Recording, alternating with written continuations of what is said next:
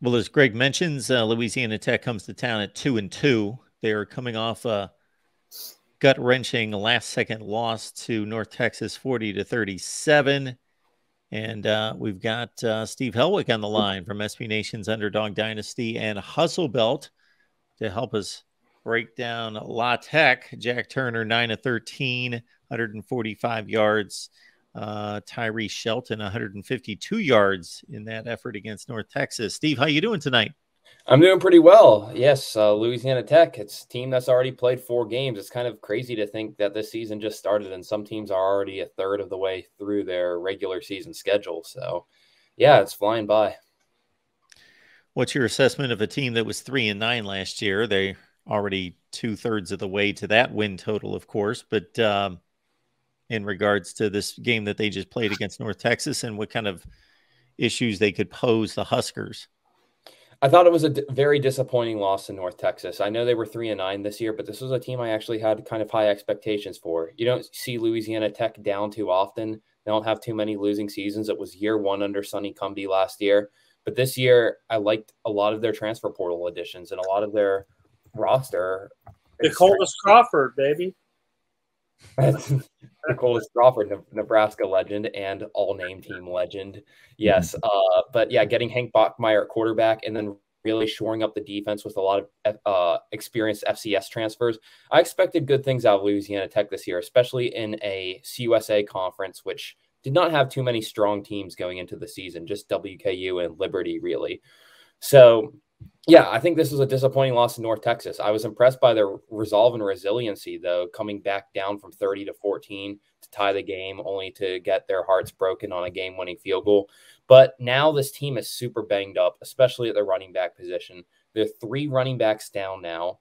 Luckily, their 4th running back does have some experience in Tyree Shelton. He was one of the 2 running backs in Miami, Ohio's running back duo during their 2019 MAC championship run. He hasn't played too much since then, but he does have some experience, had over 100 yards last week. So seems like it's plug and play. They have a good running back no matter what. But the main issue is Hank Bachmeier is down with a shoulder injury. Sonny Cumbie said during his press conference that he's not sure if he's going to play. My guess would be that Bachmeier does not play this game, and they're going to have to settle with the backup Jack Turner, who did help with that comeback effort last week, but you'd rather have Hank Bachmeier, who has 30-plus games of starting experience, has won some big games before. You'd rather have him back there at quarterback this week.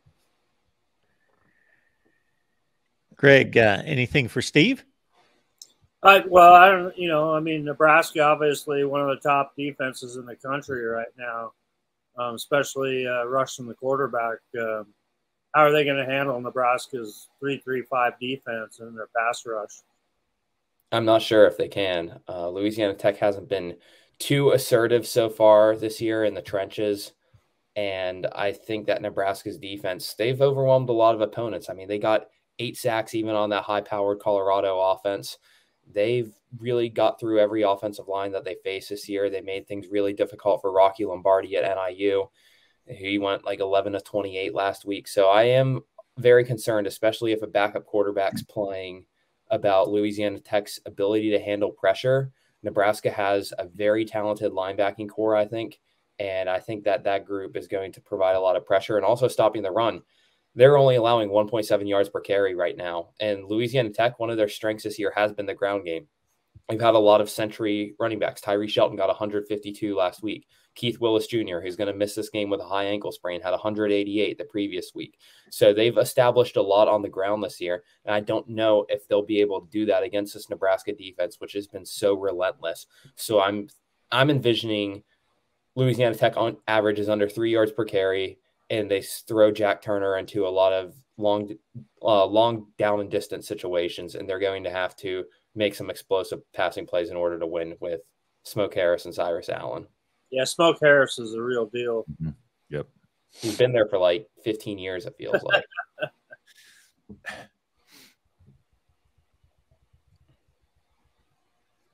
Justin, anything on this one for Steve?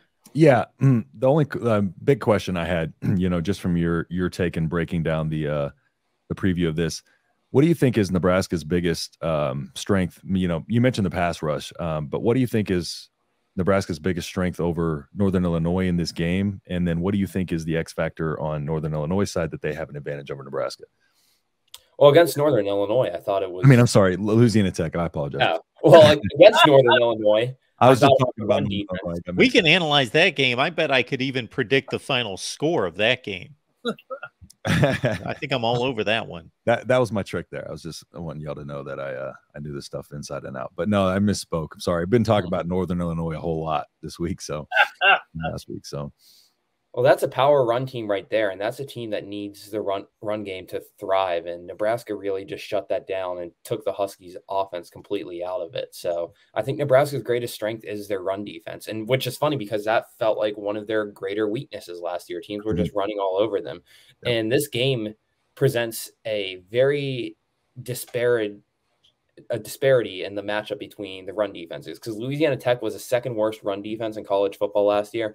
And this year, they've been pretty bad as well, ranking 125th out of 133 teams in yards allowed per game. So what Nebraska's greatest strength is what Louisiana Tech's greatest weakness is. So I should expect big day from Harburg running the ball as a quarterback. Big day from the running backs too for Nebraska, and I think they'll be able to gain yardage on ease on this Louisiana Tech defense. And conversely, I don't know if Louisiana Tech, down to their fourth running back, is going to be able to accumulate too much of the line of scrimmage against what we've seen from this Nebraska defense so far this year.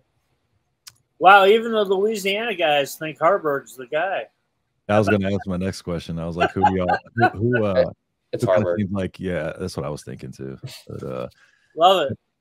But with the injuries to Nebraska, especially the running back room over there, is that giving, in your eyes, does that tremendously help y'all, or how are y'all viewing that? And then also, what is the game plan to kind of try to stymie that if you don't necessarily have the horses to run with, our run game or vice versa? What's kind of the talk of how they're going to prepare for that? I don't think Nebraska should be too concerned. I mean, every single running back this year has had some success to some degree. They're all averaging at least 4.5 yards per carry. On the Louisiana Tech side, though, what is their kind of like talk on? Are they, what is their approach to kind of schematically plan for those disadvantages that they have? Have they alluded to that? Sonny Cumbie did talk in his press conference. He was saying that missed tackles were a big issue against North Texas, and then explosive playmaking, which Nebraska hasn't been too big of an explosive playmaking team here. And that was one problem that they had against North Texas's offense, was they were allowing so much on the ground, and then it was just opening up more for Chandler Rogers through the air. Had over 300 passing yards. It was a 40-point game, and they really couldn't stop anything throughout the entire game. A lot of missed tackles on the back end, blown coverages, and North Texas was able to find a lot of advantages. Louisiana Tech plays a lot of man coverage. They don't play as much zone as a lot of teams, so they were just getting beat a lot of the times on the back end. So I think that coverage, missed tackles were some of their biggest problems, and those are some things Nebraska could try to expose, especially the missed tackles when they're running the ball, because I think that Nebraska should be able to get a lot of good push at the line of scrimmage with their offensive line. I think that they should be able to win this game pretty easily. I like that. I bet you do. No, I mean, I think, Tony White, Nebraska's defensive coordinator, was talking about the prolific offense that Louisiana Tech runs. Is that going to be hampered because of the quarterback situation in your mind? I think so. I mean, I haven't seen too much of what Jack Turner's capable of. He had a good, inspiring comeback last week, but Hank Bachmeier was the reason that they won their first game of the year against FIU. He led a really poised drive at the end of the game, had over 300-yard passing, which he didn't really do that much at Boise State. He looks like a really good fit for a Sonny Cumbie offense, one that likes to air it out a lot. So I think that losing Bachmeier is going to be a lot to overcome in this one, and especially with all their running back injuries, because they have been running the ball well and complementing Bachmeier in the run game pretty well. This is a good balanced offense, I'd say, Louisiana Tech. They might not have the best offensive line holding up, and as I said, alluded to earlier, the defense isn't where it needs to be. But I think that they're running a pretty good offense there, and their receivers can be a problem. Smoke Harris, he's a good short yardage threat. He's someone that they like to deliver it to on screens, makes a few guys miss, gets in the open field. And then Cyrus Allen, the stats don't really show it this year, but watching Cyrus Allen as a true freshman, he's a home run playmaker. He's somebody who gets a step on you on a go route, deep post, 30 yards down the field, and bang, just like that. So I think that Louisiana Tech has one of the best wide receiver duos, one of the most slept on wide receiver duos in the country, and one of the probably the best one in the CUSA other than maybe WKU. So I think that this has a pretty good offense overall. I don't know how much damage you'll be able to inflict on Nebraska because Minnesota couldn't get much, just one late fourth quarter touchdown. Colorado struggled for the first half. NIU couldn't really get much. So something's got to give in this one. Yep. I think I think what Colorado did that made the defense they wore them down. Our offense, the turnovers led to that. So even that game is still a little bit of an outlier because it was 13-6 up until like 6 minutes to go in the third quarter. But yeah, similar to your point that y'all won't necessarily, especially if Harburg's a starter, we lack that deep pass game. So that's not something that I feel is going to be, we've been getting work in the short intermediate pass game and running the ball. So in what ways do you think, what is the offense in your eyes best case to kind of somewhat try to exploit this defense, or what's the best game plan offensively to go against this defense? Whose offense and whose defense? Sorry, Louisiana Tech, not Northern Illinois this time. Louisiana Tech's offense against Nebraska's defense. Yeah. What's the best? What do you think is the best scheme to kind of, I guess, try to make something happen against this defense, in your opinion? I'm gonna I'd go for some explosives on this one with Smoke Harris, Cyrus Allen. I like what they have in their receiving game also. I'm not sure how much the run game's going to be able to contribute in this one, and they're shorthanded in that area. So I think that this one's going to come down to what they can do as a passing attack and see if they can get some deep shots, can get 10 to 15 yard takes at a time, because I think that that's the weaker area of the Nebraska defenses in the secondary. So that's something that Louisiana Tech's going to have to try to carve up if they want to have a chance to stay in this game. Maybe even try to draw some penalties, something, just, yeah. I'm not sure there's a weaker spot in the Nebraska defense. Sorry, my dog's moving. All right. Anything else for Steve? No, outside of just, I was just really curious that what's the game plan coming in, and especially with y'all's injury situation, man, that makes it a whole, and that's tough. So, no, but I appreciate you answering our questions. I appreciate you stopping in. So thanks for that. How much are they making coming to Lincoln? $1 million? Who making? $1 million too? Louisiana Tech? From this game? Yeah. Enough. Can't find the game check. I'm tired of teams paying us to come beat us, though. So it's not our us paying them to come beat us. Yeah. So. Hey, you got NIU this time. Yeah, that's true. That's true. It didn't result in an athletic director firing. Last time they were here, they won in 2019. So yeah, that's a step up. Yeah. All right, Steve. We appreciate you being here. Everyone, check out Steve's work, UnderdogDynasty.com, HustleBelt.com, SB Nation.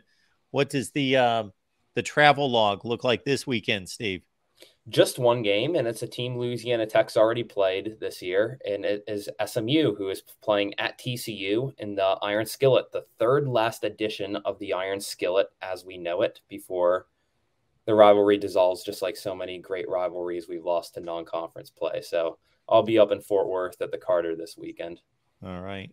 Well, enjoy the game. Enjoy the weekend, week 4 in college football. Steve, thanks so much for checking in and dropping some knowledge on Louisiana Tech. Thanks, Steve. Thank you. Anytime.